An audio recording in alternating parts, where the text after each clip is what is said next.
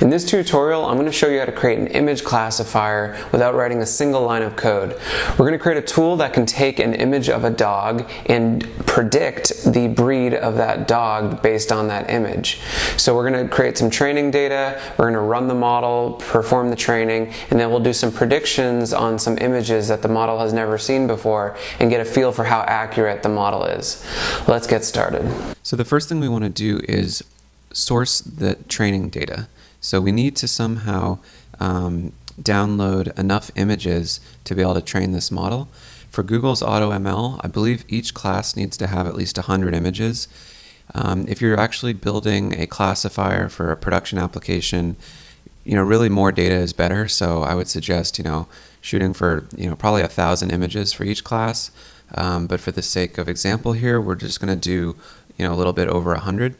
So getting images is a little difficult. Flickr has an API that is public and you can use, and those images are commercially available, and they have various licensing rights. But for the sake of this example here, we're just going to scrape some images from Google search. And the way we do that is by using a Chrome extension.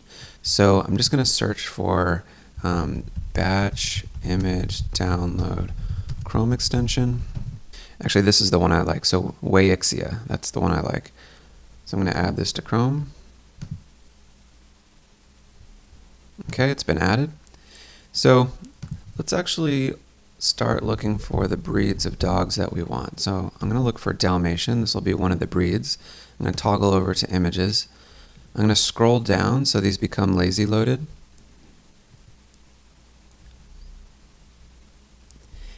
And then what you do is you select the Chrome extension and you do dig images. And so we're going to do select all, but we're going to put some parameters in place because it's going to grab every image on the page, and some of these images we don't want, like for instance these first two images. So we're going to say that the width must be greater than 160 and the height must be greater than 190. It really doesn't matter, but we want those small icons to be eliminated. And then we're just going to kind of visually curate our list here. Like for instance, this image is not going to help us. It's okay if there's some noise in the like some images that aren't helpful, that's okay. But we want it to be as accurate as we can. Like this is a doll, so that's not good.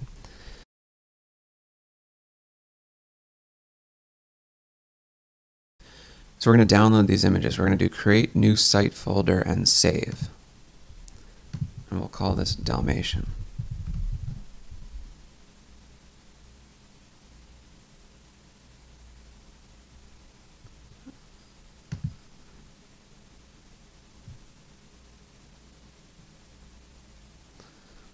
I spelled Dalmatian wrong, that's okay. And then we're going to go show in Finder.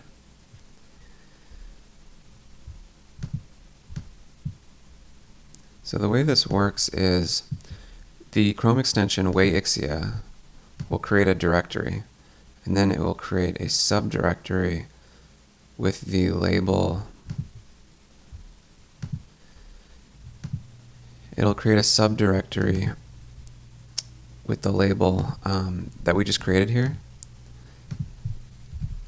And then within that directory, I think it uses the date to create another directory, but we actually don't want to do that. So let's actually pull these images and just put them into this directory right here, because we don't need an additional subdirectory. Because what's going to happen is when we upload this to AutoML, you upload it as a directory hierarchy where each subdirectory, the name of the subdirectory serves as the label for the images contained within that subdirectory. So it's going to iterate over the subdirectories, and it's going to use that name as the label. So we have Dalmatian. That should be sufficient. So let's do another breed now. Let's do German Shepherd.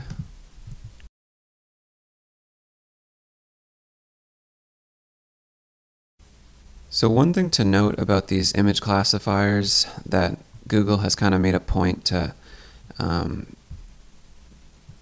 bring to people's attention is that The classifier is only as good as the data you feed it.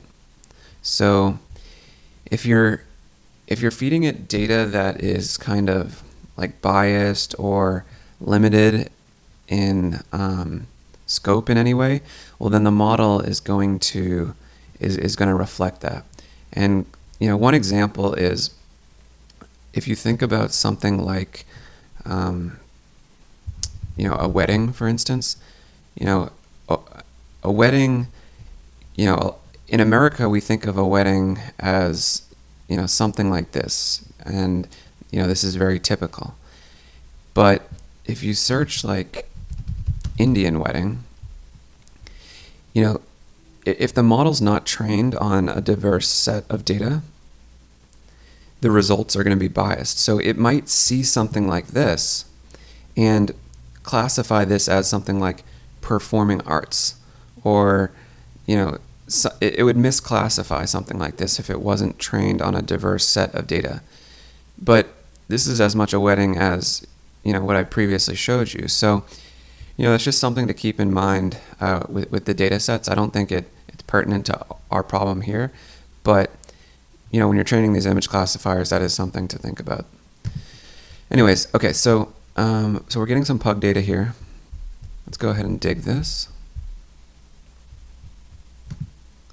Dig images.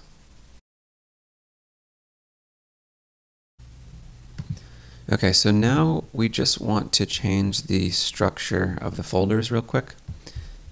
So if we go to download, all right, so Ixia, this is the master folder here. We want the images for each class to be direct descendants of each directory. So, and that's just not the way that the Chrome extension works. So like for instance, if we go to pug, it creates one more subdirectory, but we don't need that. So let's go ahead and move these images to the parent directory. So I'm just going to take these and just move them into pug. And then I'm going to go ahead and delete that. All right, so we're good with pug. We already did that with Dalmatian, and we just need to do that with German Shepherd.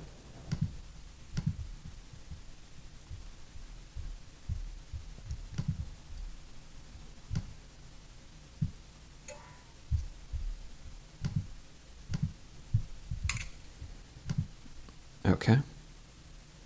Let's get rid of this stuff. Okay. All right, so we're all set now. We have one folder that has our classes, and each class has the training data within that directory. So let's just leave that for now, and let's go into Google Cloud Platform to start training the model. Okay, so once we're in Google Cloud Platform, we're going to open the navigator here, and let's see.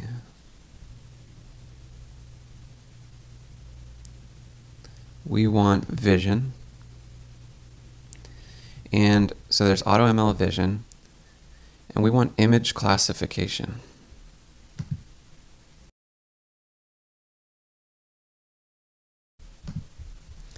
Okay, so you have to set this up. I'm going to select my project here. Okay, looks like we're set up now. And so, all right, so there's two primary views here. One is your models, which you've already created. These are the machine learning models, and they'll get stored here. And then your data sets. So let's go ahead and create a new data set. Dog-breed. Sorry, dog_breed. All right, so there's different ways to get the data in. So you can upload to cloud storage, or you could upload a zip, which is exactly what I'm going to do. Note, each label should have at least 100 images for best results. Okay, so it won't work if there's less than 100. So let's go back to our folder here. And so what we're going to do is we're going to take this folder and we're going to compress it, zip it.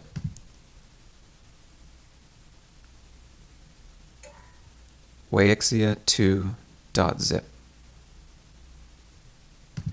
And then we should be able to just select that.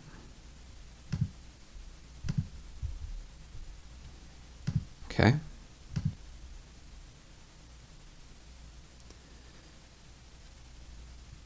Enable label classification. If you have images that may require multiple labels, enable this setting now. So we don't in this case. Each dog should get one class. So we'll leave that unchecked for now. Okay, so our image is just loaded in. So we do want to take a quick look at the summary stats here and make sure everything looks good. So you can see here everything has a label. Each category has over 100 images, which is what we want.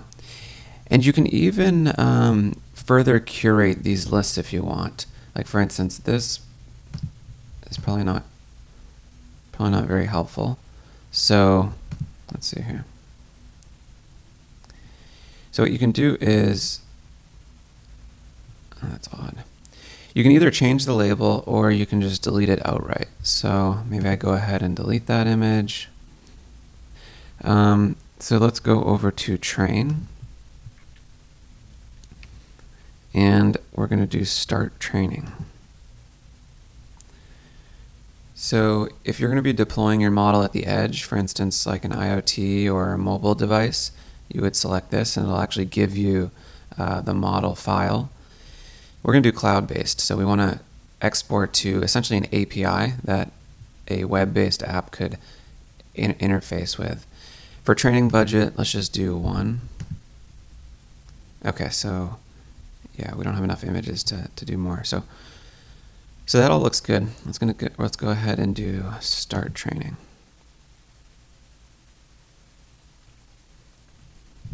So this, I believe, will take somewhere between like a half hour and an hour. Okay, so it looks like our training is done. Precision seems really high, so that's cool. Let's go to see full evaluation. And this will just give you a bunch of summary stats about the model and what features are important and things like that. But let's go ahead to predict. All right, so there's different ways to interface with your model. There's a standard REST API call where you post this JSON payload. They also give you a Python script, so you can interface with your model using Python, and this is pre-built, and I've tried this. It works perfectly. But without getting into coding, as promised, we'll just go ahead and upload an image from the UI here and then run a prediction. So we want to get an image that it hasn't seen before. So I'm going to search Dalmatian, Texas, just some sort of unique keyword, and go to images.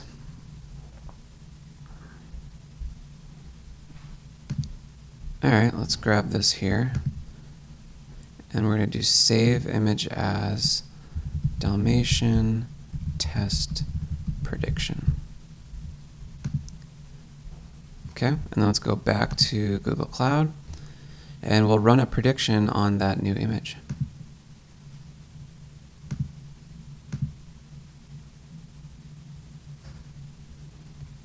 So had no trouble with that image. So that looks good, very accurate. And let's try one of the pug images.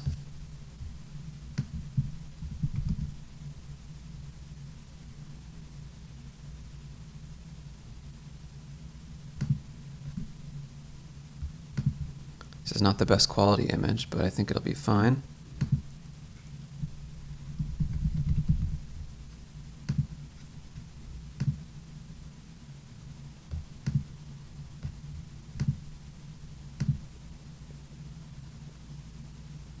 Okay, had no trouble. So as you can see, with our limited data, and our data was very shoddy in many ways, the model is incredibly accurate. And I don't know exactly how they do this, but I know that, prior to AutoML, the way you would do something like this, the way I would do something like this, is to use the Inception v3 model, which is the Google generic object classification model, and then do transfer learning to train that final layer. And you end up with a very similar output, a very accurate model that's able to classify images. So I wouldn't be surprised if something like that is going on under the hood here. But, it's very accurate, It's super easy to spin up these models, and this is just a really, really powerful capability, new capability that you could bring to your applications, because now you have this REST API that's able to take in an image and run the machine learning inference and output that prediction, that classification against that data, and bring these rich, complex features to applications. And when you do that, that's going to improve the quality and the value of your application. So this is a really important kind of stepping stone, I think, for development in general and machine learning in general. And the overhead and the costs associated with generating these models is just it's so reduced by the advent of AutoML. So it's a really cool time to be playing in the space. Anyways, that's all I have for this tutorial. Thanks for listening.